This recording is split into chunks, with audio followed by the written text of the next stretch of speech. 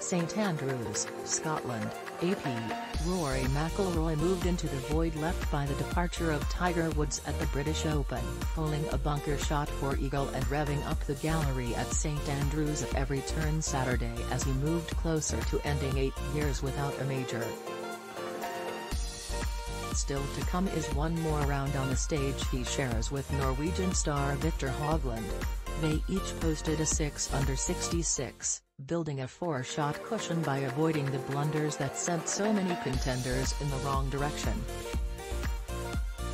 Cameron Smith, who started with a 2-shot lead, took double bogey on the 13th hole when he tried a bold play with his feet in a pot bunker.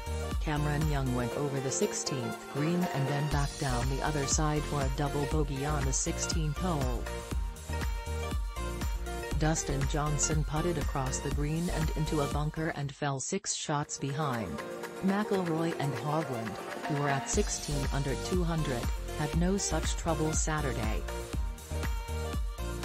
Hovland holed a pair of 40-foot putts on his way to 4 straight birdies on the front 9 to seize the lead.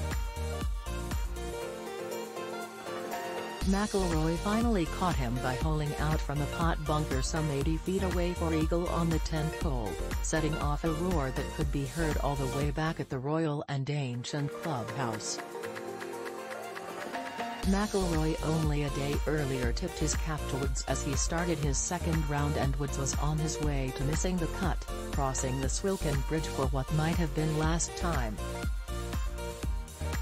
The R&A set the tee times that way so they would pass each other.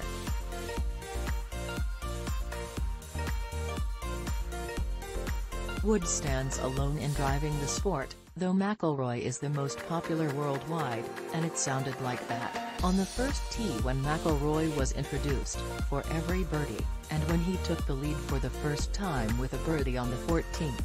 "I love that I've got so much support," McIlroy says.